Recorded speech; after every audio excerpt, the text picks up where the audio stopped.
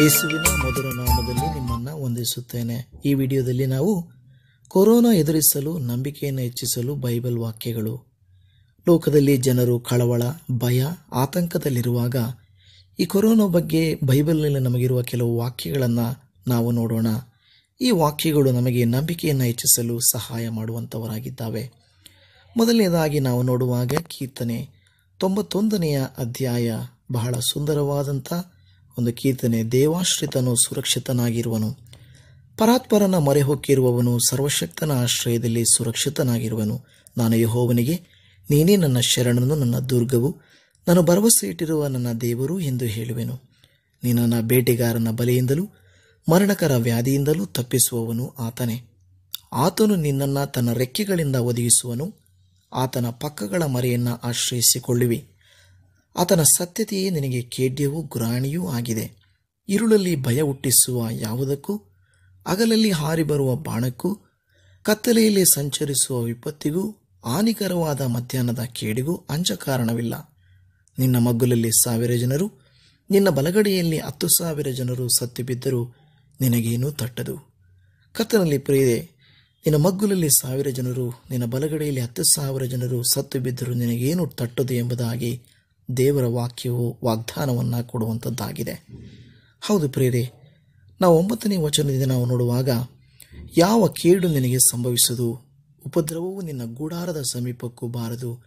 ನೀನು ಹೋಗುವಲ್ಲೆಲ್ಲ ನಿನ್ನನ್ನು ಕಾಯುವುದಕ್ಕೆ ಆತನು ನಿನ್ನ ವಿಷಯವಾಗಿ ತನ್ನ ದೂತರಿಗೆ ಅಪ್ಪಣೆ ಕೊಡುವನು. ನಿನ್ನ ಕಾಲು ಕಲ್ಲಿಗೆ ತಗಲದಂತೆ ಅವರು ನಿನ್ನನ್ನು ಕೈಗಳಲ್ಲಿ ಎತ್ತಿಕೊಳ್ಳುವರು. ಯಾವ ಕೇಡು ನಮ್ಮ ಗುಡಾರದ ಸಮೀಪಕ್ಕೂ ಬರುವುದಿಲ್ಲ. ಅವನು ನನ್ನಲ್ಲಿ ಆಸಕ್ತನಾಗಿರುವುದರಿಂದ ಅವನನ್ನು ರಕ್ಷಿಸುವೆನು. ನನ್ನ ನಾಮವನ್ನು ಅರಿತವನಾಗಿದ್ದರಿಂದ ಅವನನ್ನು ಉದ್ಧರಿಸುವೆನು. ಅವನು ನನಗೆ ಮೊರೆ ಇಡುವಾಗ ಸದುತ್ತರವನ್ನು ದಯಪಾಲಿಸುವನು. ಇಕ್ಕಟ್ಟಿನಲ್ಲಿ ಹತ್ತಿರವಿದ್ದವನನ್ನು ತಪ್ಪಿಸಿ ಘನಪಡಿಸುವೆನು. ಎರಡನೇದಾಗಿ ಕೀರ್ತನೆ 121. ಕೀರ್ತನೆ 121ರಲ್ಲಿ ದೇವರು ಈ ರೀತಿಯಾಗಿ ವಾಗ್ದಾನ ಕೊಡುತ್ತಾನೆ. ನಾನು ಕಣ್ಣೆತ್ತಿ ಪರ್ವತಗಳ ಕಡೆಗೆ ನೋಡುತ್ತೇನೆ, ನನ್ನ ಸಹಾಯವು ಎಲ್ಲಿಂದ ಬರುವುದು? ಭೂಮಿ ಆಕಾಶಗಳನ್ನು ನಿರ್ಮಿಸಿದ ಯೆಹೋವನಿಂದಲೇ ನನ್ನ ಸಹಾಯವು ಬರುವುದು. ಆತನು ನಿನ್ನ ಪಾದಗಳನ್ನು ಕದರಗೊಳಿಸಿದರಲ್ಲಿ, ನಿನ್ನನ್ನು ಕಾಯುವವನು ತೂಕಡಿಸಿದರಲ್ಲಿ, ಈಗ ಇಸ್ರಾಯೇಲ್ಯರನ್ನು ಕಾಯುವ ಆತನು ತೂಕಡಿಸುವುದಿಲ್ಲ, ನಿದ್ರಿಸುವುದಿಲ್ಲ. ನಾವು 8ನೇ ವಚನದಲ್ಲಿ ನೋಡುವಾಗ, ನೀನು ಹೋಗುವಾಗಲೂ ಬರುವಾಗಲೂ ಇಂದಿನಿಂದ ಸದಾಕಾಲವು ಯೆಹೋವನು ನಿನ್ನನ್ನು ಕಾಪಾಡುವನು. ನಮ್ಮ ದೇವರು ತೂಕಡಿಸುವನಲ್ಲ, ನಿದ್ರಿಸುವನಲ್ಲ. ನಾವು ಹೋಗುವಾಗ ಬರುವಾಗ ನಮ್ಮನ್ನು ಕಾಯುತ್ತಾ ನಮ್ಮ ಪಾದಗಳನ್ನು ಕದಲಗೊಳಿಸುವುದಿಲ್ಲ. ಮೂರನೇದಾಗಿ ಕೀರ್ತನೆ 27ನೇ ಕೀರ್ತನೆಯಲ್ಲಿ ಓದಿಕೊಳ್ಳುವಾಗ, ಗಂಡಾಂತರದಲ್ಲಿ ಭಕ್ತನು ತನ್ನ ನಂಬಿಕೆಯನ್ನು ಪ್ರಕಟಿಸುವುದರ ಬಗ್ಗೆ ಅಲ್ಲಿ ಹೇಳಲ್ಪಟ್ಟಿದೆ. ಯೆಹೋವನು ನನಗೆ ಬೆಳಕು ರಕ್ಷಕನೂ ಆಗಿದ್ದಾನೆ, ನಾನು ಯಾರಿಗೆ ಭಯಪಟ್ಟೆನು? ಯೆಹೋವನು ನನ್ನ ಪ್ರಾಣದ ಆಧಾರವು, ನಾನು ಯಾರಿಗೆ ಹೆದರೆನು? ಯಾರಿಗೂ ನಾವು ಹೆದರಬೇಕಾದಂಥ ಅವಶ್ಯಕತೆ ಇಲ್ಲ. 5ನೇ ವಚನದಲ್ಲಿ, ಅಪಾಯ ಕಾಲದಲ್ಲಿ ಆತನು ನನ್ನನ್ನು ಗುಪ್ತ ಸ್ಥಳದಲ್ಲಿ ಅಡಗಿಸುವನು, ತನ್ನ ಗುಡಾರವೆಂಬ ಆಶ್ರಯ ಸ್ಥಾನದಲ್ಲಿ ನನ್ನನ್ನು ಭದ್ರಪಡಿಸುವನು, ಪರ್ವತಾಗ್ರಹದಲ್ಲಿ ನನ್ನನ್ನು ಸುರಕ್ಷಿತವಾಗಿ ಇರಿಸುವೆನು. ನಮ್ಮನ್ನು ದೇವರು ಗುಪ್ತ ಸ್ಥಳದಲ್ಲಿ ಸುರಕ್ಷಿತವಾಗಿ ಇಡುವಂಥವನಾಗಿದ್ದಾನೆ. 4ನೇದಾಗಿ ವಿಮೋಚನಕಾಂಡ 15ನೇ ಅಧ್ಯಾಯ 26ರಲ್ಲಿ ನೋಡುವಾಗ, ನೀವು ನಿಮ್ಮ ದೇವರಾದ ಯೆಹೋವನ ಮಾತನ್ನು ಶ್ರದ್ಧೆಯಿಂದ ಕೇಳಿ ಆತನ ದೃಷ್ಟಿಗೆ ಸರಿಬೀಳುವುದನ್ನೇ ಮಾಡಿ ಆತನ ಆಜ್ಞೆಗಳಿಗೆ ವಿಧೇಯರಾಗಿದ್ದು ಆತನ ಕಟ್ಟಳೆಗಳನ್ನು ಅನುಸರಿಸಿ ನಡೆದರೆ, ನಾನು ಐಗುಪ್ತರಿಗೆ ಉಂಟು ಮಾಡಿದ ವ್ಯಾಧಿಗಳಲ್ಲಿ ಒಂದನ್ನೂ ನಿಮಗೆ ಬರಗೊಡಿಸುವುದಿಲ್ಲ. ಯೆಹೋವನೆಂಬ ನಾನೇ ನಿಮಗೆ ಆರೋಗ್ಯದಾಯಕನು. ಇಲ್ಲಿ ಹೇಳುತ್ತದೆ, ಯೆಹೋವನೆಂಬ ನಾನೇ ನಿಮಗೆ ಆರೋಗ್ಯದಾಯಕನು. ನಮಗೆ ಯೆಹೋವ ರಾಫಾ, ಆರೋಗ್ಯದಾಯಕನಾದಂಥ ದೇವರು ಇದ್ದಾನೆ. ನಾವು 5ನೇದಾಗಿ ನೋಡುವಾಗ ಯೆಹೋಶುವ 1ನೇ ಅಧ್ಯಾಯ 6ರಿಂದ 9 ವಚನಗಳಲ್ಲಿ ಈ ರೀತಿಯಾಗಿ ನೋಡುತ್ತೇವೆ, ನಿನ್ನನ್ನು ಕೈ ಬಿಡುವುದಿಲ್ಲ, ತೊರೆಯುವುದಿಲ್ಲ. ಸ್ಥಿರಚಿತ್ತನಾಗಿರು, ಧೈರ್ಯದಿಂದಿರು. ಯಾಕೆಂದರೆ ಅಲ್ಲಿ ಹೇಳುತ್ತದೆ 8ನೇ ವಚನದಲ್ಲಿ, ಈ ರೀತಿಯಾಗಿ ನೀನು ಧೈರ್ಯದಿಂದಿರಬೇಕಾದರೆ ಈ ಧರ್ಮಶಾಸ್ತ್ರವು ಯಾವಾಗಲೂ ನಿನ್ನ ಬಾಯಲ್ಲಿರಬೇಕು. ಹಗಲಿರುಳು ಅದನ್ನು ಧ್ಯಾನಿಸುತ್ತಾ ಅದರಲ್ಲಿ ಬರೆದಿರುವುದನ್ನೆಲ್ಲ ಕೈಕೊಂಡ ನಡೆ, ಆಗ ನಿನ್ನ ಮಾರ್ಗದಲ್ಲೆಲ್ಲ ಸಫಲನಾಗುವಿ, ಕೃತಾರ್ಥನಾಗುವಿ. ಇಲ್ಲಿ 9ನೇ ವಚನ ನಮಗೆ ಹೇಳಲ್ಪಟ್ಟಂತಿದೆ, ನಾನು ನಿನಗೆ ಆಜ್ಞಾಪಿಸಿದ್ದೇನಲ್ಲ, ಸ್ಥಿರಚಿತ್ತನಾಗಿರು, ಧೈರ್ಯದಿಂದಿರು, ಅಂಜಬೇಡ, ಕಳವಳಗೊಳ್ಳಬೇಡ. ನೀನು ಹೋಗುವಲ್ಲೆಲ್ಲ ನಿನ್ನ ದೇವರಾದ ಯೆಹೋವನು ನಿನ್ನ ಸಂಗಡ ಇರುತ್ತಾನೆ ಎಂದು ಹೇಳಿದನು. ನಮಗೆ ಆಜ್ಞಾಪಿಸ್ತಾ ಇದ್ದಾನೆ, ಸ್ಥಿರಚಿತ್ತನಾಗಿರು, ಧೈರ್ಯದಿಂದಿರು, ಅಂಜಬೇಡ, ಕಳವಳಗೊಳ್ಳಬೇಡ. ಆದರೆ ನಾವು ಯಾವಾಗಲೂ ಕರ್ತನ ಆಜ್ಞೆಗಳನ್ನು ಕೈಕೊಂಡು ನಡೆಯುವಂಥವರಾಗಿದ್ದರೆ, ಅಲ್ಲಿ ಹೇಳುತ್ತದೆ, ಎಡಕ್ಕಾದರೂ ಬಲಕ್ಕಾದರೂ ತಿರುಗದೇ ಇದ್ದರೆ ದೇವರು ನಮ್ಮನ್ನು ಎಂದಿಗೂ ಕೈ ಬಿಡುವುದಿಲ್ಲ, ತೊರೆಯುವುದಿಲ್ಲ. ಆದ್ದರಿಂದ ನಾವು ಧೈರ್ಯವಾಗಿರೋಣ. ನಾವು 6ನೇದಾಗಿ ನೋಡುವಾಗ 2 ಪೂರ್ವಕಾಲ ವೃತ್ತಾಂತ 7ನೇ ಅಧ್ಯಾಯ 13 ಮತ್ತು 14ನೇ ವಚನ.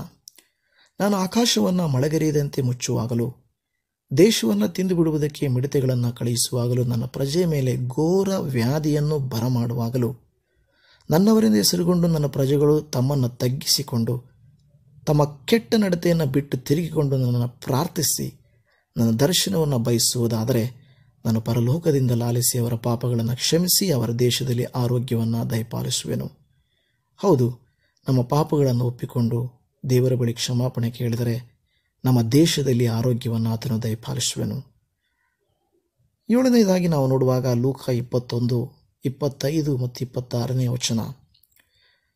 ಇದಲ್ಲದೆ ಸೂರ್ಯ ಚಂದ್ರ ನಕ್ಷತ್ರಗಳಲ್ಲಿ ಸೂಚನೆಗಳು ತೋರುವವು. ಭೂಮಿಯ ಮೇಲೆ ಸಮುದ್ರದ ಮತ್ತು ತೆರೆಗಳ ಘೋಷದ ನಿಮಿತ್ತವಾಗಿ ಜನಗಳಿಗೆ ದಿಕ್ಕು ಕಾಣದೆ ಸಂಕಟ ಉಂಟಾಗುವುದು. ಆಕಾಶದ ಶಕ್ತಿಗಳು ಕದಲುವುದರಿಂದ ಮನುಷ್ಯರು ಭಯ ಹಿಡಿದವರಾಗಿ ಲೋಕಕ್ಕೆ ಏನು ಬರುವುದೋ ಎಂದು ಎದುರು ನೋಡುತ್ತಾ ಪ್ರಾಣ ಹೋದಂತಾಗುವರು. ಹೌದು ಪ್ರಿಯರೇ, ಸೂರ್ಯ ಚಂದ್ರ ನಕ್ಷತ್ರಗಳಲ್ಲಿ ಈ ನಡುವೆ ನಮಗೆ ಸೂಚನೆಗಳು ಕಾಣಿಸ್ತಾ ಇದ್ದಾವೆ. ನಮಗೆ ಏನು ನಡೀತಾ ಇದೆ ಅಂತ ಗೊತ್ತಿಲ್ಲದೆ ಭಯ ಹಿಡಿದವರಾಗಿ ನೋಡುವಾಗ, ನಮ್ಮ ಪ್ರಾಣ ಹೋದಂತಾಗುವ ನೋಡುವಾಗ ದೇವರು ನಮ್ಮ ಜೊತೆಗಾರನಾಗಿರುತ್ತಾನೆ. ಕರ್ತನಲ್ಲಿ ಪ್ರಿಯರೇ, ಅನೇಕ ದೇವರ ವಾಕ್ಯಗಳು ಇನ್ನೂ ಇದ್ದಾವೆ. ಆದರೆ ಕರ್ತನು ನಿಮಗೆ ಹೇಳಲಿಕ್ಕೂ ಜ್ಞಾಪಕಪಡಿಸಲಿಕ್ಕೂ ಕೆಲವು ವಚನಗಳನ್ನು ಮಾತ್ರ ನಾನು ಆರಿಸಿಕೊಂಡಿದ್ದೇನೆ. ಈ ವಾಕ್ಯಗಳನ್ನು ನೀವು ಸ್ಪಷ್ಟವಾಗಿ, ಸರಳವಾಗಿ, ನಿಧಾನವಾಗಿ ಸಮಯ ತೆಗೆದುಕೊಂಡು ಓದಿರುವುದೇ ಆದರೆ ಈ ಭಯಂಕರವಾದಂಥ ಕೊರೋನಾ ವೈರಸ್ ಸಂದರ್ಭದಲ್ಲಿಯೂ ಯೇಸು ಕ್ರಿಸ್ತನ ವಾಕ್ಯಗಳು, ಸತ್ಯವೇದದ ಈ ಜೀವವುಳ್ಳ ವಾಕ್ಯಗಳು ನಮಗೆ ಧೈರ್ಯ ತುಂಬುತ್ತವೆ. ಮತ್ತು ಮನುಷ್ಯರಲ್ಲಿ ಪರಿಸ್ಥಿತಿಗಳ ಮೇಲೆ ನಾವು ಭರವಸೆ ಇಡದೆ ಕರ್ತನಾದ ಯೇಸುವಿನ ಮೇಲೆ ಭರವಸೆ ಇಡುವಾಗ ಆತನು ನಮ್ಮನ್ನು ಧೈರ್ಯಪಡಿಸುತ್ತಾನೆ. ಈ ವಿಡಿಯೋ ನೋಡಿದ್ದಕ್ಕಾಗಿ ನಿಮಗೆ ಧನ್ಯವಾದ. ದಯಮಾಡಿ ಸಬ್ಸ್ಕ್ರೈಬ್ ಮಾಡಿ, ಪಕ್ಕದಲ್ಲಿರುವ ಕರೆಗಂಟೆಯನ್ನು ಒತ್ತಿರಿ. ದೇವರು ವಿಡಿಯೋವನ್ನು ನೋಡಿದಂತೆ ನಿಮ್ಮೆಲ್ಲರನ್ನ ಆಶೀರ್ವದಿಸಿ ಆತನ ಧೈರ್ಯ, ಶಾಂತಿ, ಸಮಾಧಾನ, ಆರೋಗ್ಯವನ್ನು ನಿಮಗೂ ನಿಮ್ಮ ಕುಟುಂಬಗಳಿಗೂ ಒದಗಿಸಿಕೊಡಲಿ ಎಂಬುದಾಗಿ ನಾನು ಪ್ರಾರ್ಥಿಸುತ್ತೇನೆ.